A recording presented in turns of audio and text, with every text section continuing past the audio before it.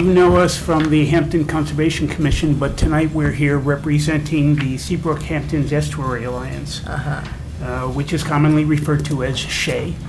SHAE is a nonprofit organization comprised mostly of members from the towns of Hampton, Seabrook, and Hampton Falls, with the shared interest of protecting the Seabrook Hampton's Estuary. The Seabrook Hampton's Estuary is the second largest estuary in the state of New Hampshire and contains the largest salt marsh complex in the state of New Hampshire. SHAE's mission is to protect the coastal and aquatic resources and preserve the Hampton Seabrook estuarine system through education, community outreach, and research.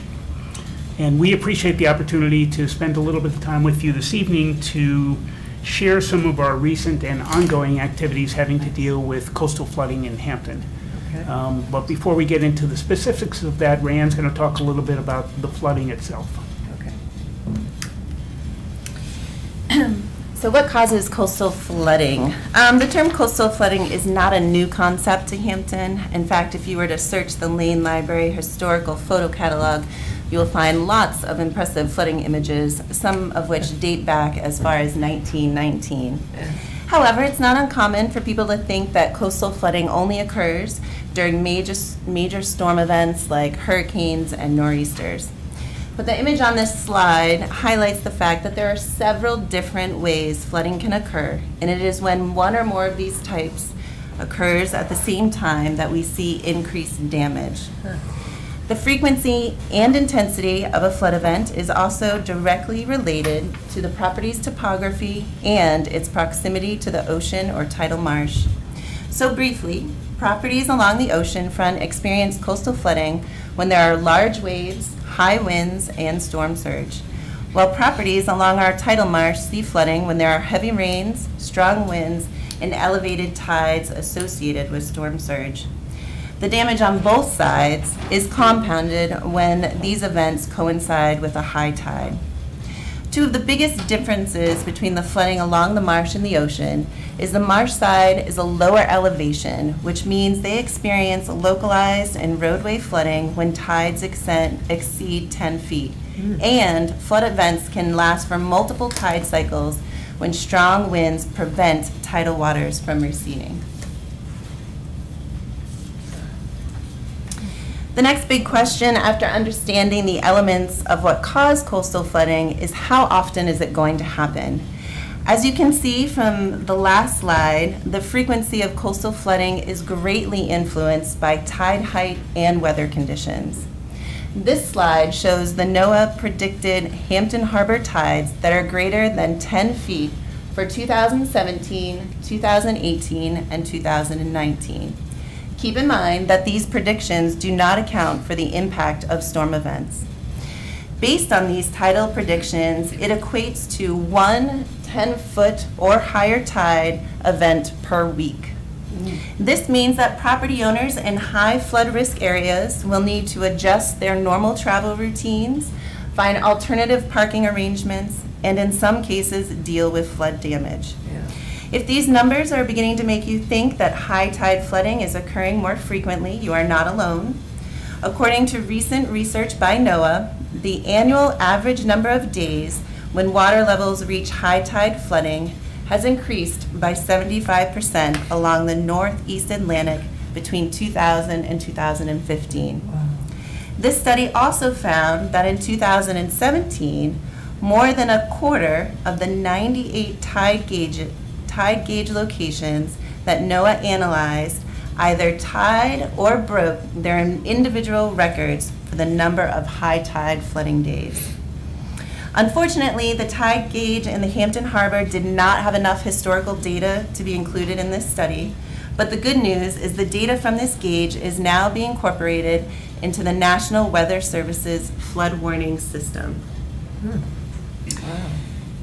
The National Weather Service now uses the tide gauge data from the Hampton Harbor to create what is known as a hydrograph.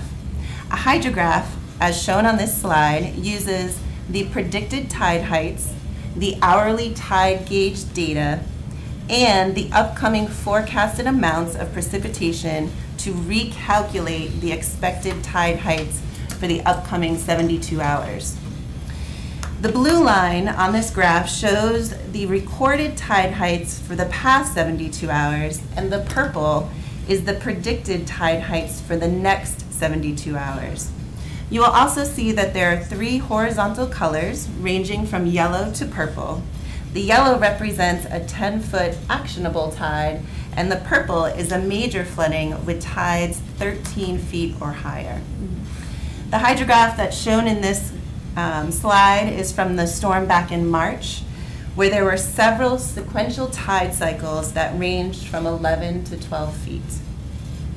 Having this type of up-to-date tidal information is very important, can play a very important role in helping to make sure property owners are aware of how the tides are reacting to weather and when the threat of flooding is increasing.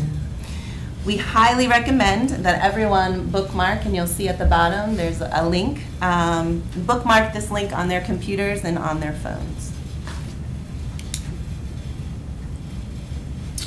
So to wrap up talking just quickly about coastal flooding, I wanted to share some relevant information from our 2016 Hazard Mitigation Plan. The graph that's shown here shows the number of major coastal flooding events since 1968. As you can see, there's been a steady increase in the number of major events, which supports our perception that we are experiencing more frequent and intense coastal flooding. Another reason why flooding has such a big impact on Hampton is that 31% of the structures in Hampton are located in the FEMA high hazard flood zone. And then 61% are located in the 100-year floodplain. Now, properties that are located in the FEMA flood hazard zone are subject to special building construction requirements, which help to protect the structures from flooding, and flood insurance is mandatory if you have a federally backed mortgage. Now, property owners that are in the 100-year floodplain are often misled by the term 100-year flood because they think that it means there's the chance of flooding can only happen once in 100 years. But in fact, it actually means that there's a 1% chance that the flooding can happen in any given year. And if you apply that probability to a 30-year mortgage, there's actually a 26% chance in that 30 years of being flooded at least once. Over the course of last winter, representatives from SHAE and from the New Hampshire Coastal Program have been speaking with Hampton residents about a variety of different flooding issues. And what we collectively heard was a lot of frustration because people had a lot of questions about flooding, no idea of what the answers were or what the resources were that they could turn to get those answers. So SHAE teamed up with the Coastal Program to host a series of 3 workshops to try to provide some helpful information and resources that residents could use to decide how to deal with local flooding issues. The workshops were held monthly from June to August. We averaged about 50 participants at each of the workshops, and we're grateful to see municipal staff and board members there as well, including Selectman Waddell and Selectman Griffin, Town Planner Jason Bachand, and Nancy Stiles from the Hampton Beach Area Commission. Good. The first workshop covered a discussion of the protective values of sand dunes and salt marshes, an overview of what causes flooding, and DIY projects that can increase your property's flood resiliency. There were a couple of major take-homes from this workshop. One that was sand dunes and salt marshes aren't just pretty to look at, but they really provide significant protection against storm surge and high tide flooding, and so it's in our best interest to protect and preserve those natural resources to the extent that we can.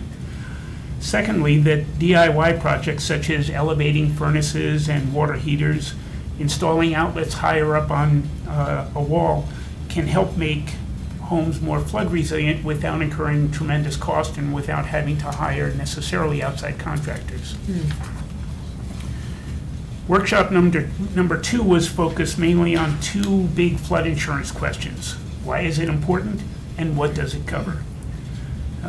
And this was followed by a more in-depth presentation and conversation about the process of elevating a structure to meet or exceed the FEMA requirements. I think one of the more interesting aspects of this workshop was a conversation that actually Rayanne had with a Hampton property owner who had experienced flooding damage during last January's storm. Her experience, starting with the emotional loss of her property to filing flood insurance claims and through the planning and permitting process of elevating her home, was very relatable and educational to the property owners in the audience. And since then, we've probably had about 5 or 6 property owners come to the Hampton Conservation Commission looking for wetlands permits to elevate their structures. So clearly some of the fear of this process and some of the unknown of this process has been taken away. Workshop number 3, excuse me, was organized around 3 strategies for dealing with flooding. One was keeping water out, which includes maintaining and enhancing our natural protective features, such as those dunes and salt marshes, utilizing flood-proofing techniques such as the installation of sewer backflow preventers, foundation sealants, and floodwater shields on doors and windows.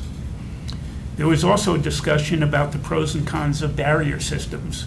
They can work in some situations, but may be detrimental in other situations. So we really have to be careful about deciding universally that everybody gets a seawall, because it's not always going to be to their benefit to have one.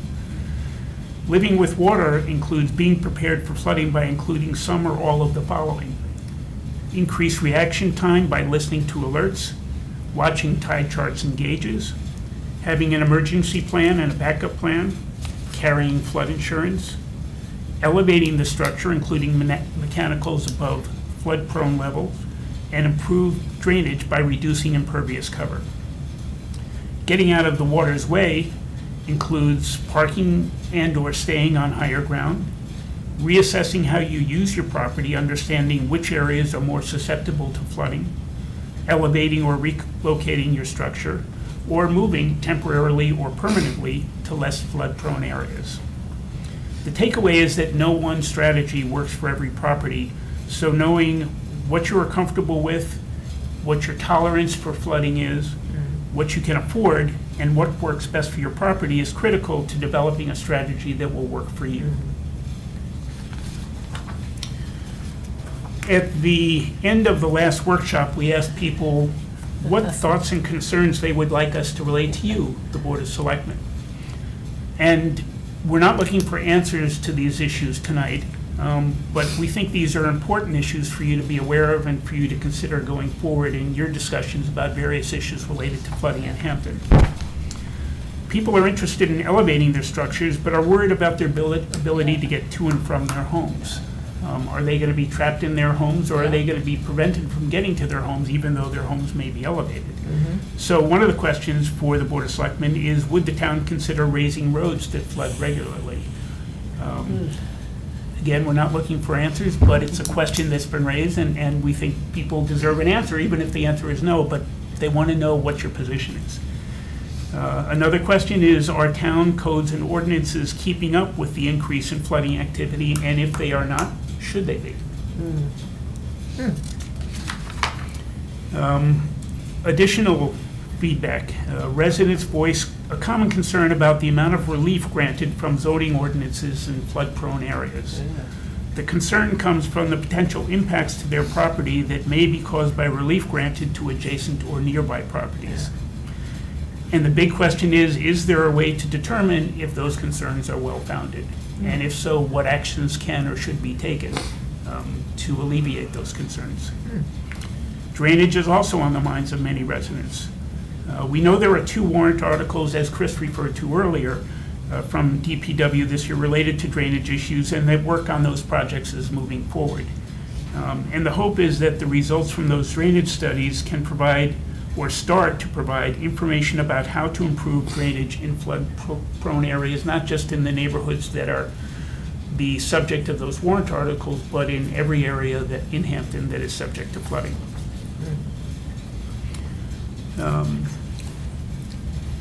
And residents also wondered if the town would take a position on any of these issues.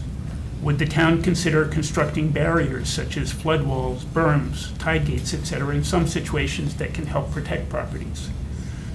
Would the town consider limiting development in flood-prone areas to provide for better water storage, floodwater storage? Would the town consider providing tax rebates to help property owners recover from or deal with flooding, either on a proactive or in the recovery, on a proactive basis or in the recovery process? And would the town help to secure state and federal loans to help flooded property owners with the cost of recovery? We know from some of you and from a lot of residents that we've spoken to that a lot of questions have been raised about FEMA's hazard mitigation grants. We know it's not an easy process. We know it's not a quick process. But we wonder if perhaps the state mitigation officer, Whitney Welsh, should be invited to meet with you folks at some point to explain the process and discuss the assistance that her office might be able to provide.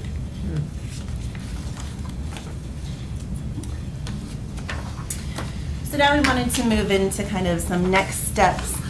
So one of the outcomes of the Flood Smart workshop that I'm really looking forward to is going to start in early 2019. Shea will be hosting an ongoing series of Flood Smart roundtable meetings. And this is in an effort to continue the discussion on coastal flooding. We will let property owners drive these discussions by suggesting topics they want to learn more about and questions they'd like to have answered.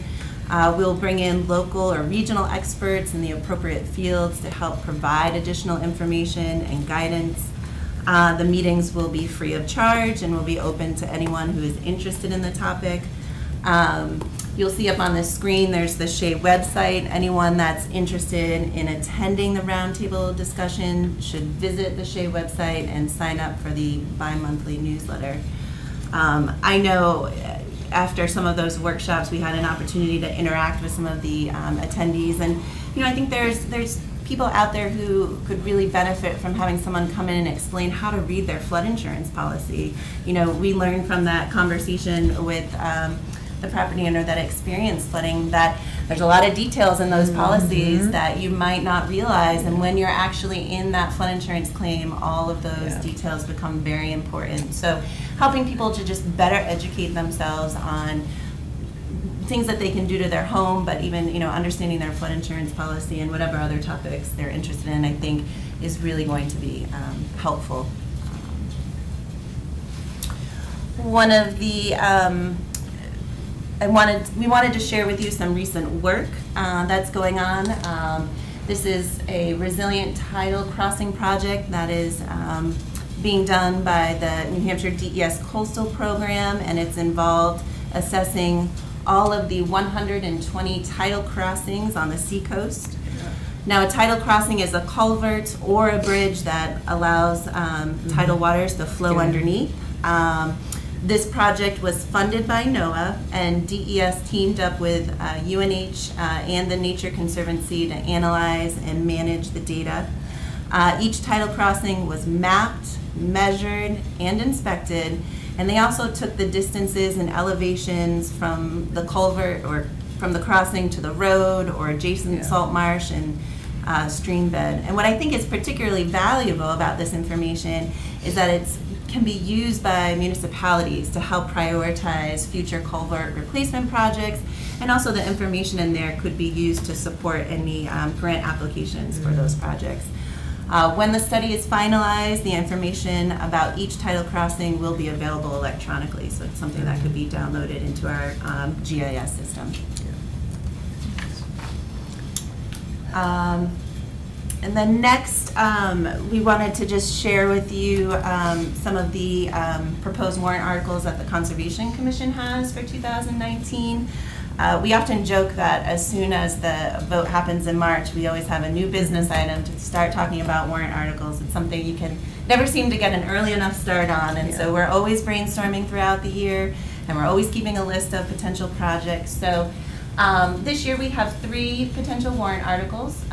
Each of these have been presented to the planning board, and as of right now, 2 out of the 3 have been accepted by them to go to public hearing. The first one that we proposed has to do with the floodplain ordinance, and as you may know, a few years ago we revised our floodplain ordinance to include the concept of freeboard.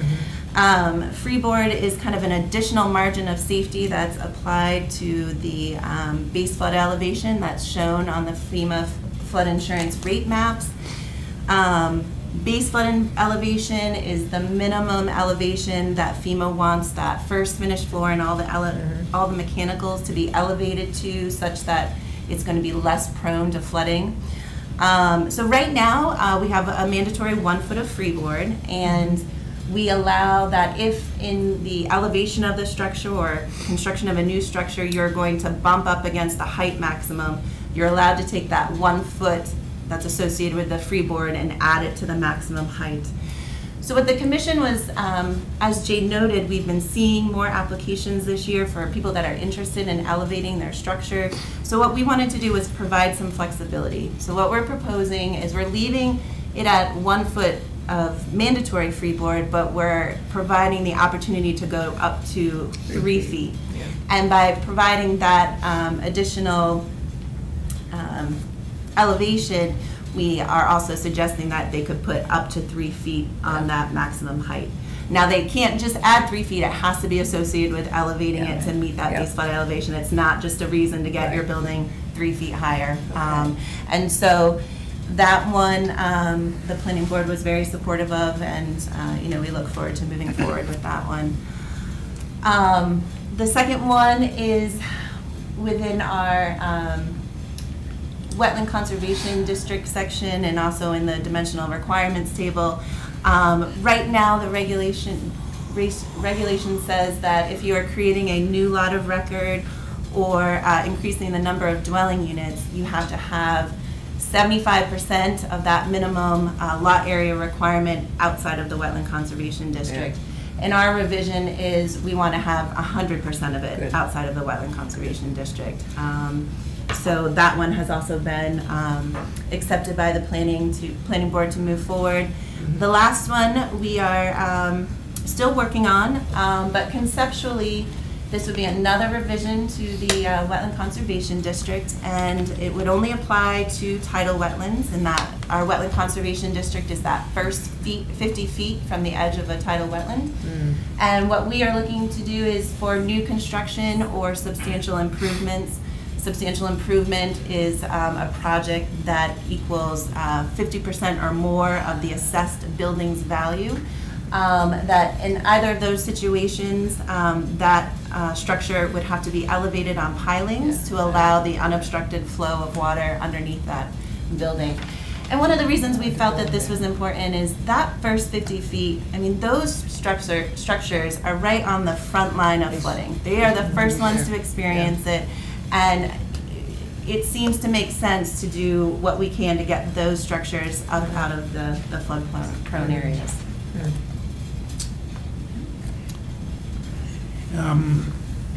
Lastly, I think SHAE and the New Hampshire Coastal Program once again partnered together on a grant application from the Consensus Building Institute, in part to continue the work we started in the summer flooding workshops. We were fortunate enough to be awarded that grant, and the grant enables us to begin a long-term process of researching and guiding the development of coastal adaptation strategies to cope with coastal flooding from high tides, storm surges, and sea level rise in Hampton. To start, we're performing a situation assessment to better understand flooding impacts, costs, concerns, and experiences in Hampton, as well as impacts and solutions from other communities around the country.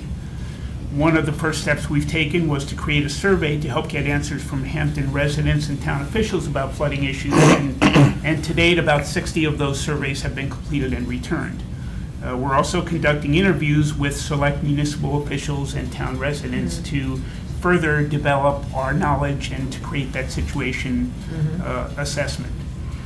The results of this assessment will help inform a future effort to convene a meeting of residents, property owners, town employees, board members, businesses, and other stakeholders in Hampton.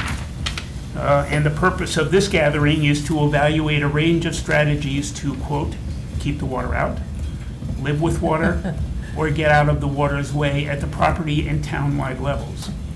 The ultimate goal of this process is to empower property owners and municipal officials to plan for community-wide adaptation. We don't know the extent to which flooding adaptation strategies will be needed in Hampton in the near or distant future. But we feel it's critically important for the town to have discussed and adopted appropriate strategies so that we will all be better prepared to act swiftly and decisively if an unfortunate event or series of events comes our way. And our hope is that through the process of working through this grant, we'll help the town to get to that position. So that is what we've been up to. I know we've come perhaps with more questions than answers than you folks were looking for this evening, but we think we've put on the table a variety of different issues that have come from a variety of different sources, most of which are your fellow residents in Hampton. And we'll be happy to entertain any questions that you may have. I have a quick question. Any focus on the river and the dredging or not in the harbor?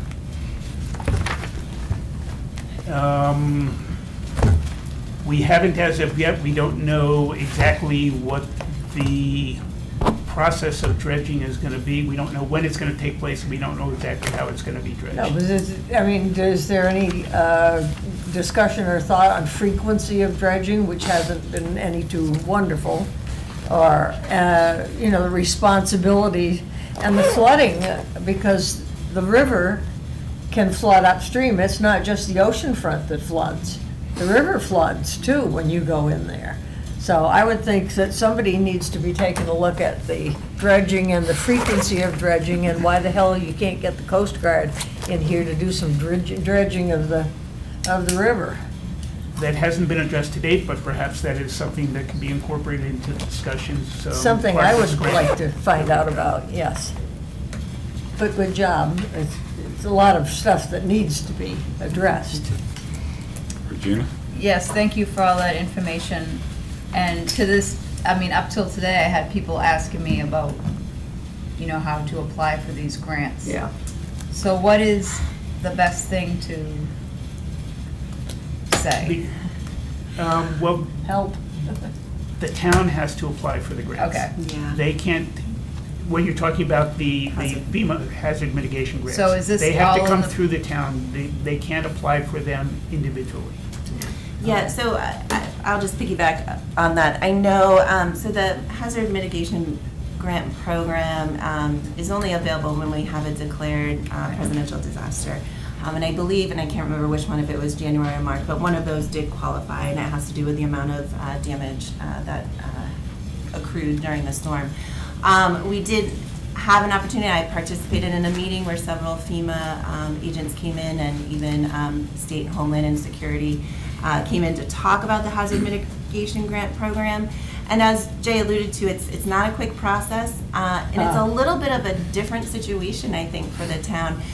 It's not commonplace. As Jay said, the town has to apply on behalf of the property owner. Yeah. The funds come through the town. There is a 25% match that is required on the property owner's part. FEMA pays 75%. We have to, in essence, oversee a program that is occurring on private property. So there's a lot of elements there that aren't ones that we are traditionally involved in. And so when I've had people come and ask me about it, I've said you should reach out to the selectmen and share your interest in it, because I do think in order for it to be successful, we need to have a process. We have to have a criteria set up for what applications we are willing to support. We are going to need to allocate resources for someone to oversee these grant proposals. So Having that meeting that you're talking about, getting everyone together would be really. I think it would be really helpful. Yeah. Absolutely. Yeah. Absolutely. Thank Because you. I do think it's a great resource out there, and it's one, if we can come up with that process, we should take advantage of. But I Good think we have a work. lot of questions that need to be answered Very first. good work on your Jim? part. Yeah, thank you for coming, and thank you. Those workshops were great. I did attend the workshops. I know Selectman Griffin was there also. Mary Louise was there. They were very informative, and it's if you have more of them, people should go to it. People should pay attention to this, because there's water all around us, and it's not going away. It's an interesting historical fact that 4,000 years ago, The seacoast was at the Isles of Shoals. That was the shoreline. Yeah. And 16,000 years ago, it was 22 miles inland. Yeah. So it Moves around. it moves around, and there's no way you're gonna, stop it from moving around. You can mitigate it, and we better be more proactive than reactive. But you guys do a great job. Thank you very much. Mother Nature. The Planning Commission too is somehow involved, the Rockingham Planning Commission, are they involved in this, or?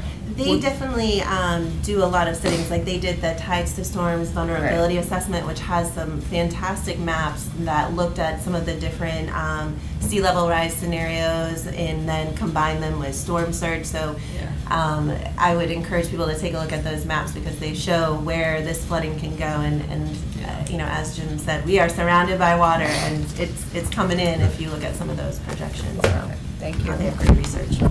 Okay. Now we can look at your Fantastic. budget.